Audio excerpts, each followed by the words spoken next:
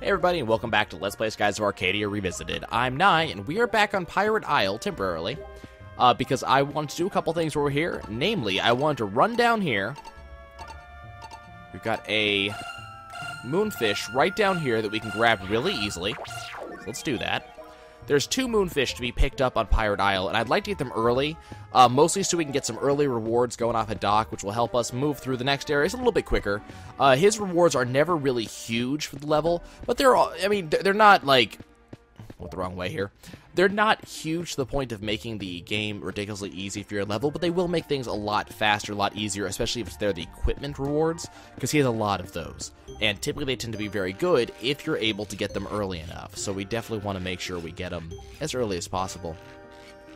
And in this case, that means going back to Pirate Isle. We can waste a little bit of time. I did not have to abandon the Escort quest. I did, I wanted to test that because I've never actually tested doing it in this order before. But we did not have to abandon the Escort quest. We were able to come right back to Pirate Isle with absolutely no ill effect. So, keep that in mind. You can come all the way back here. I did fight a little bit. There was a level I gained or something like that. But, nothing particularly big, nothing particularly interesting. So, the first one of our Moonfish was right there. Now, the second one we're not going to be able to access, because the second Moonfish is right up there. You can even see it from where we are. Unfortunately, I'm not able to access it because that ladder is broken. But I did want to show where it is as of right now. So we're just going to go ahead and, head on right back down here. And jump right back on our ship. Yeah, came all the way back here for one Moonfish. We will eventually get that other Moonfish. It's going to be actually really easy to do. We won't even have to climb that ladder to do it. We'll get that Moonfish a little bit later on. So I did want to show that off, though. Really cool stuff. So we're going to go ahead and very quickly make our way back to Sailor's Island. I think I'm just going to go ahead and fast forward through all of this, meaning you guys don't have to deal with it. Jump back on the ship, and I will see you again in just a moment.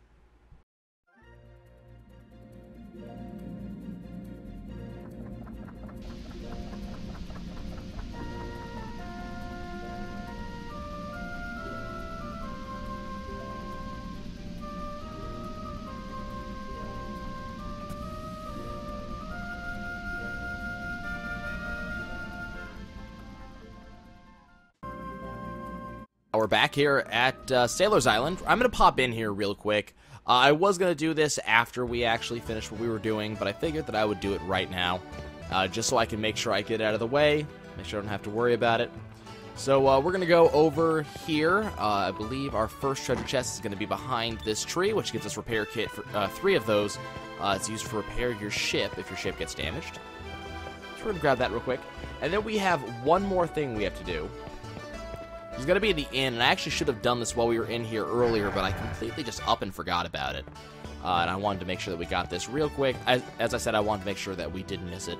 Notice that the mystery merchant is not here this time. He will randomly pop up in various places throughout the world. He'll randomly be in various locations. He just doesn't happen to be at this particular location right now. Pop into this room. Open this to get 200 gold. Nothing amazingly special. I'm not worried, wouldn't be worried about missing it, except for the fact that I need to make sure I get pretty much every chest on the way through, and I don't ever want to have to go back, in a later episode and go, oh dear God, I missed like 2 chests, where are they? While we're here, I do want to run over here into the shop. I was earlier saying that I didn't want to get Drachma any weapons or armor, but you know what, I've kind of changed my mind on that as well. I have the money available. But Drachma is something better already. Okay. That's cool. We're done. We're just going to go ahead and leave. This will give us plenty of time to do the other things we have to do on this episode. So let's go ahead and run out and jump back on our ship. We're going to go give this fish to Doc real quick, just so we can see what he'll give us. I can't remember what the next item is. But, we'll go ahead and do that real quick. Return to our ship real quick.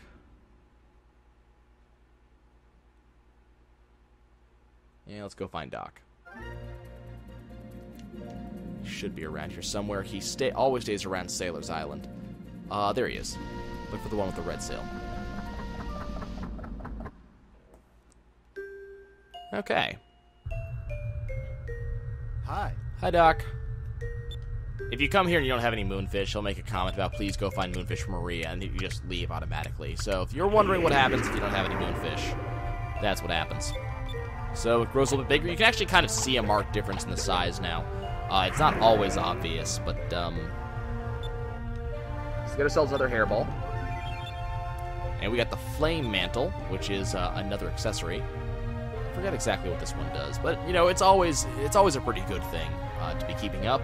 And that's an accessory that very likely we would not have gotten until probably after our next major dungeon. So it's good to have. Probably going to put it on Aka. I can't remember. Is this an armor? Or is it an accessory? Looks like... must be an armor. Yeah. Gives us much increased defense. It's another 30 defense for Vice. It's another, what, 25 magic defense? That's actually a really big bonus right there. So as you can see, we're, it's not going to be like, you know, going to make me more powerful than I should be, but it is a pretty big difference from what we already had. So I'm definitely glad I went back and picked that up. It's going to be the best armor we're going to have for Vice for probably quite some time. So we're just going to fly directly east, as we were told to do. Notice how it's all sandy over the screen. That's not, it's not your TV, that's not your TV. That's not your monitor, that's not the recording, that is actually how the game gets when you go into a sandy area. And now we have found Black Pirate Balter's ship, the Blackbeard. It's a cool looking ship. And here's the "you are about to fight a big opponent" music in the background. And air pirates telling Baltor there's a Nasser merchant ship coming into view, but there's a strange ship following. It must be an escort. He doesn't recognize its markings. And Baltor's already looking at us through his spyglass there. And he can see us. Hi, how's it going? Nothing from fear from a ship that old. They're going to introduce us to the true meaning of fear, and he's going to send us plummeting to our deaths. My, that's an ugly mug. Doesn't want us to escape. He wants to take everything on board that isn't nailed down. He thinks he's going to do something to us, and we're going to laugh him off. This ship's flying straight towards us. There's a black skull and... oh, hey, look, they're pirates. Says Baltor, what do you want to do, Captain? Well, we're outnumbered, so don't let them board. We'll fight it out from a distance. Ready the cannons. If we see them attack, he wants us to go into evasive maneuvers, and then when they're in our sights, we're going to blast them. Sounds like a plan. Let's rip them to shreds. Sir!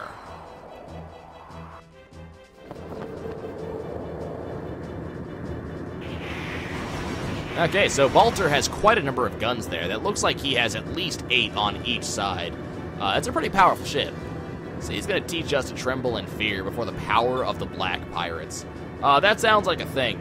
So Drachma's going to teach us exactly how ship-to-ship combat works, but I think I can describe it a little bit better. So ship-to-ship combat's very different from the way normal combat is. As usual, we're going to plot out all of our moves in advance and then let them go, depending on the quickness of the ship versus his ship. But it's a little bit different because we're plotting all of our characters at the same time, and we're going to decide in what order things are going to go. That 3x3 grid is allowing us, kind of like a logic plot, to decide exactly what move we're going to do. So if I use Vice, you can see that I have 6 Spirit up there. So we have 26 Spirit total. A lot of it's from the ship by itself. So I have 6 Spirit up there, and I have 4 cannons. So what I can do is I can have Vice use a cannon on any turn I want him to use. So say I wanted to use that cannon there. Well, that entire turn is taken up. Only Vice can use that turn. Now, Aka and Drachma need something to do as well. They can use an item, they can guard, which will do exactly as it would in a normal fight. We'll take less damage from that turn. We can also attack if we have enough SP to do so. We don't. They can use magic. Only certain spells actually work on the ship. So, unfortunately, Sakri does, Pyrite doesn't, Cristalli doesn't, Ingram does. Or I can have her focus and get us some SP, which is in fact what I'm going to do with all of my characters. We're just going to focus up and get some SP going. And then once the turn goes, it's just going to simulate what went on during that turn. So we're going to go and Baltor's going to go. And you'll see the ships intertwined. They'll dance around. Baltor's going to fire at us. If I had used my guns, we'd fire back. Notice that he has a good 16 cannons to my 6. So he's, I mean, he's got a lot of firing there. And you can see we only have about 10,000 health. He's doing about 1,500 or so every time he shoots us. So it's, yeah, it's a thing. So we don't necessarily want Baltor to actually take all these pot shots at us. So I don't want to allow him to do as much as he's doing. But I do want to make sure that I have plenty of attack power to go around. So he's going to keep on firing his black cannons at us. That time he got a really big attack in. It did about 2,500 damage. So we've taken a lot of damage over the course of the past 3 turns. So Drachma says that every once in a while we'll see a column with a C at the top of the grid like you see over there in the next turn in the middle. During that turn, we'll have a tactical advantage over our opponent for some reason. We'll be able to do more damage on that round than we would differently. And then some rounds are going to have different colors. Green means that we're typically not going to take a lot of damage during that turn. Yellow, he's going to use a fairly powerful attack that will do a little bit of damage. And then red, he will do a lot of damage. And I need to keep myself fairly careful. So what I want to do is to make sure that I guard during that yellow turn, because he's going to do a lot of damage, and I'm already at less than half health. I don't want to have to deal with that. I'm going to make sure that Aka uses Incrum, because we actually can use that spell during combat. Now keep in mind that Incrum only increases the ship's power by 2 turns, instead of permanently throughout the course of the fight. So I only want to use that when I have the ability to do a lot of damage in 1 turn. And I'm going to let Drachma use the standard cannon on the C turn so we deal some damage. So we'll do increased damage on the C turn, more than we would normally, and then Vice will go ahead and defend us during the next turn. And hopefully we'll do a lot of damage back, and keep myself alive for the following turn so I can heal up and get everything else done. So we've powered ourselves up, now we've got increased defense, we've got increased attack, and we're going to do a defensive move on the turn after this one. I'm actually kind of worried about my health right now. Possibly should have healed. We're going to do a big attack on this guy. Standard cannon is going to deal 4,000 damage. That's both Incrum and with our command attack turn. So that was a pretty big deal. So now Balter's going to do something pretty big while we take evasive action.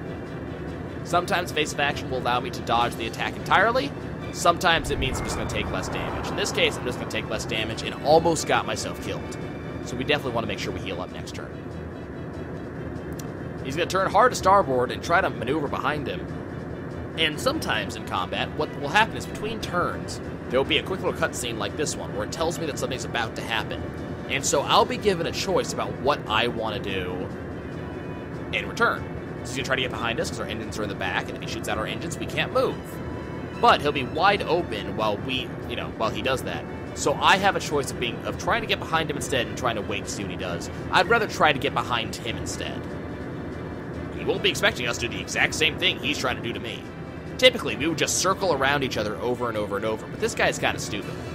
But his ship doesn't have any cannons in the back, so we've got a wide open shot at his engines. Typically, that should mean that I'm not going to take any damage during this turn. The problem is, I've taken a lot of damage over the past couple of turns, so I need to make sure that I heal up during this fight. Luckily, I'm able to heal up, and it takes, I think it takes a little less SP than normal, so I can get myself nice and healed up.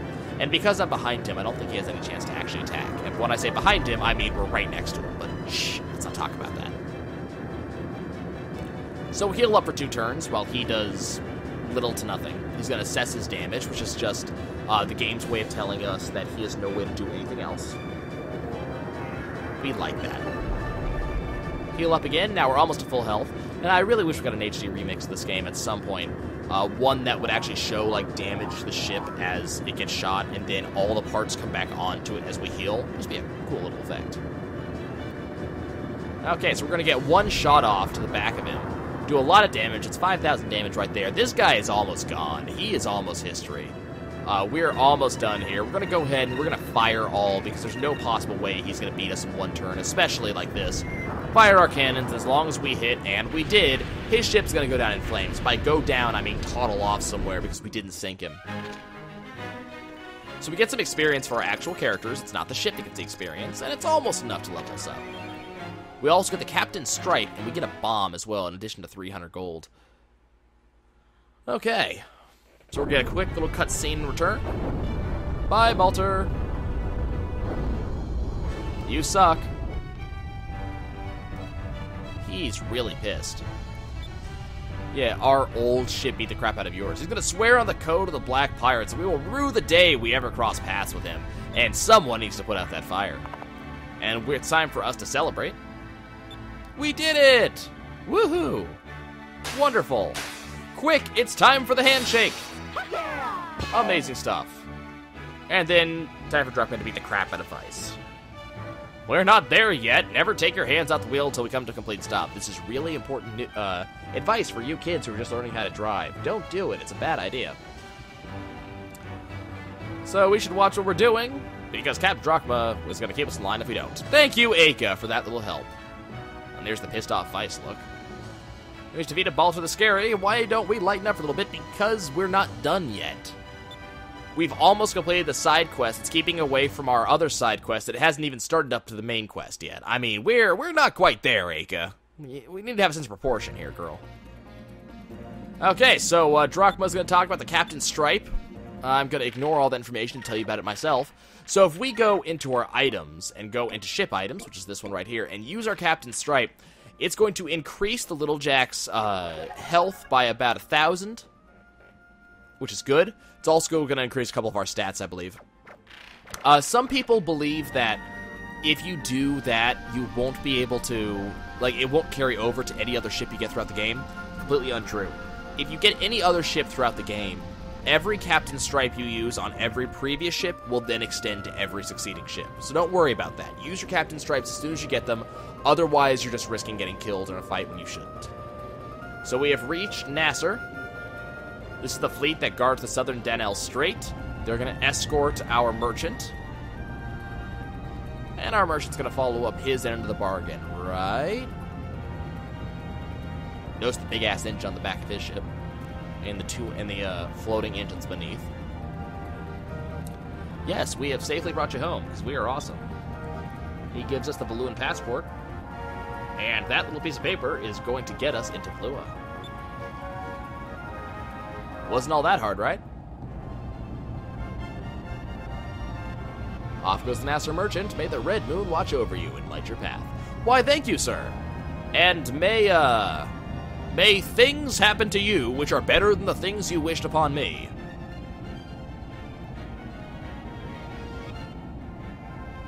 And now we get to go off to Valua. Let's not waste any more time. Aye, aye. Turning 180 degrees around. We're tilting for some very odd reason I'm not entirely sure about. And it's time to whoosh. Ready? Whoosh. Okay. Well, that's all done now. We just received a Valuan passport to go with our other key items, which we'll never have to use again. Remember that raw moonstone we had to go get a while back? I wonder what happened to that. So now we're done with just about everything, non-story, or, that's not storyline related. Let's get rid of a couple of these guys, get these out of the way. Shouldn't take too long. So we have, we're currently caught up on all the Moonfish that we can currently access. We're caught up on all the discoveries we can currently get. What I could do is I could go to the Sailor's Island and turn in the discovery that I just got, but I'm going to be able to turn that in just a few moments anyways. So we're just going to, actually, nope. Aka, I want you to land burst. We'll do a little bit of damage, and then we'll be just about it. Because we have this AoE ability, we should be able to kill everything really fast, which is awesome. So if you were trying to get your characters caught up, if you wanted to be a little bit overpowered, or if you want to make sure that you were just altogether, like, badass, this would be the time when you'd want to level up a little bit. It's not going to be an incredible thing. You definitely, we got 2 Maraca shells there. You definitely don't want to be over-leveling here, because there's really no point. There's not a lot of experience to be had in this area, and there's not a lot of magic experience. But if you were kind of neglecting leveling up your red magic or your green magic, this is going to be about the time you're going to want to start doing that. And in fact, I'm probably going to switch over to red magic in just a few moments to make sure that I have everybody with Incrum. And then we'll start doing, I think, green magic a little bit more. Blue and, I don't think I'm going to want blue and purple all that much. I may try to get silence with purple. That's going to be about it, though. So we'll just move through here. I'm trying to speed through these fights as fast as possible. While still explaining what I'm doing, because I don't like fast-forwarding all that much. This episode's already probably going to run a little bit short. I'd rather not run, too short, So we're going to go ahead and continue fighting. All these guys are really, really easy. I think we're already over-leveled for the area, to be completely honest. Which is good, because the next area can be a complete nightmare if you're not leveled up correctly. And Aka and Vice will eventually catch up with Captain Drachma. I could go to Sailor's Island and turn in, I'm thinking about it. Now that I've thought about it, I think I'm probably going to go to Sailor's Island and go ahead and turn in all the stuff that I just got. The discovery that I haven't turned in yet, and turn in my kill on Baltor, my defeat of Baltor. Get myself a little bit more money, because I would like to be able to use that on, equipment a little bit later on, because there will be another store at our next port of call. So we're just going to continue flying straight on east here. Or straight on west, rather. So we're Let's grab ourselves a couple of fish on our way through.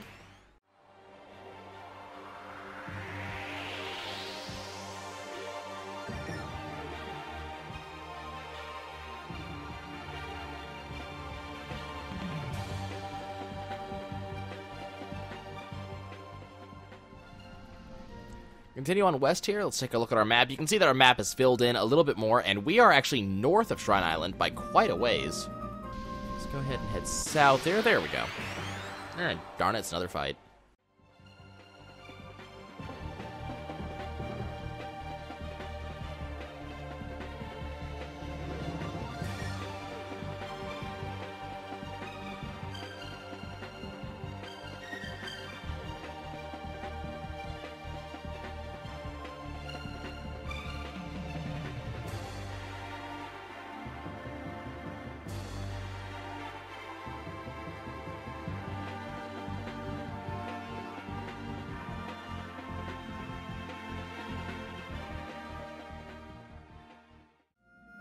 Level up or two, which is absolutely fantastic. And we're going to head into Shrine Island, or not Shrine Island, but Sailor's Island. How many times have I said that so far? We're going to go into Sailor's Island real quick now, and just head into the Sailor's Guild just so we can turn in these things, get a little bit of money going. The more money we can have going on at any given time, the better, simply so we can make sure, yes. Yeah. Okay, so it'll automatically give us the reward for the bounty, which is fantastic. And then we can just go ahead and sell the info of the guild stones. You'll notice that he's not particularly excited about this particular one. Here, I've heard of its existence. That's fantastic. I'm so glad for you. And that's about it. Okay. So the last thing we're going to do is we're going to head through these doors back to our ship. We're going to go directly north from here.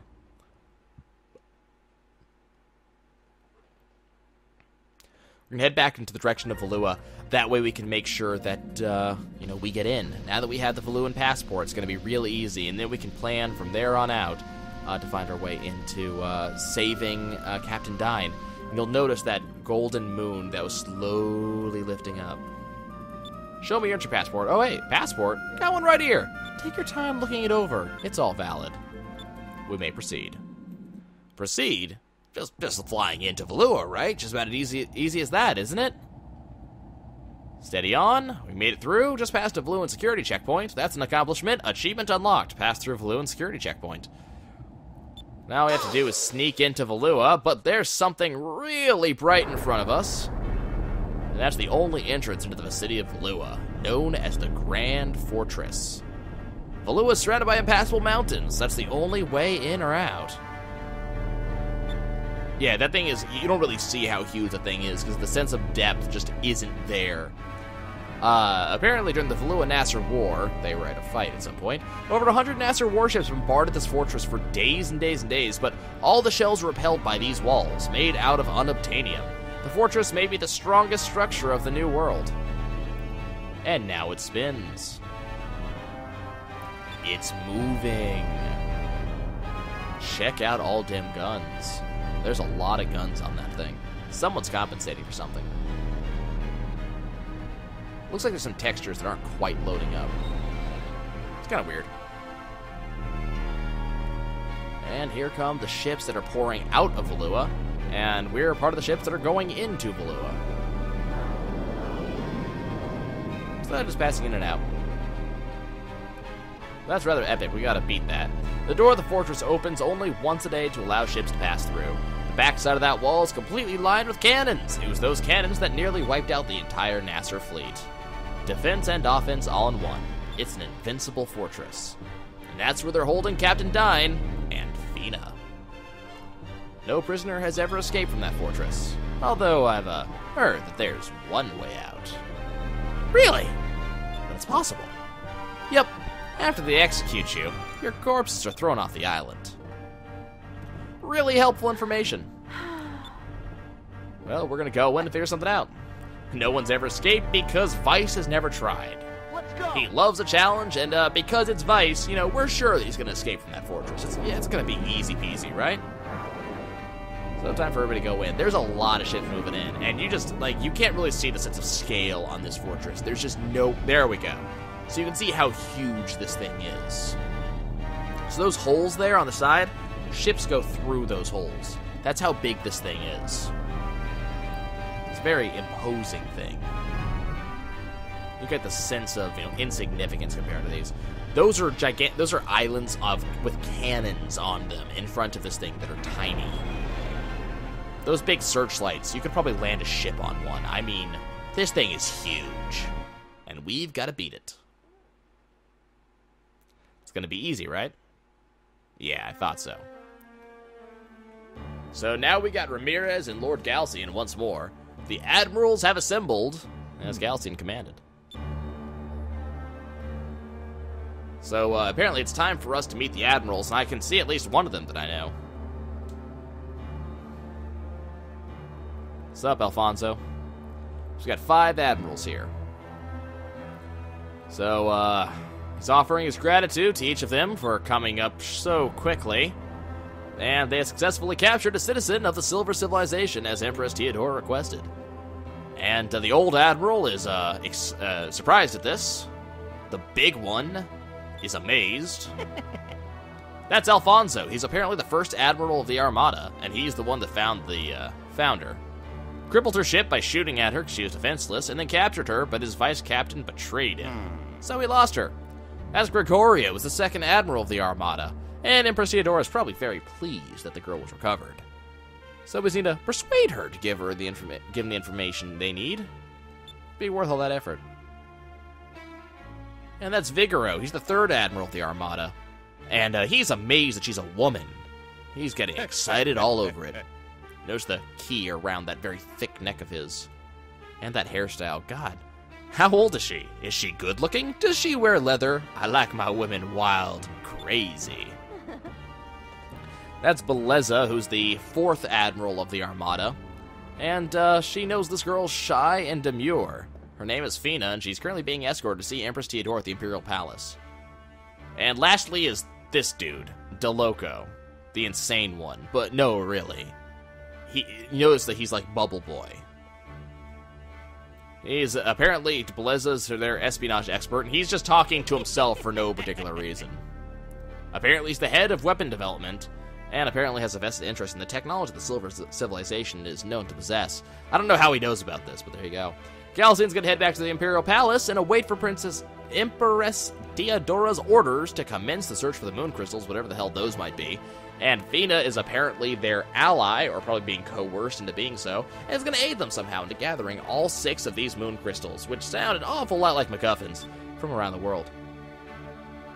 And as for Alfonso, apparently he lied in his report, and as punishment, he is now relieved of his position as commander of the Mid-Ocean Fleet. And for an indefinite period of time, he's going to be confined to some place called Ixtataca, which is probably not a good thing. Alfonso looks a little bit pained by this discovery. Either that or he's constipated. I'm not quite sure which. But you think that I lied about my report, sire? What are you talking about? You're attacked by air pirates and you deserted your crew and your ship to save yourself.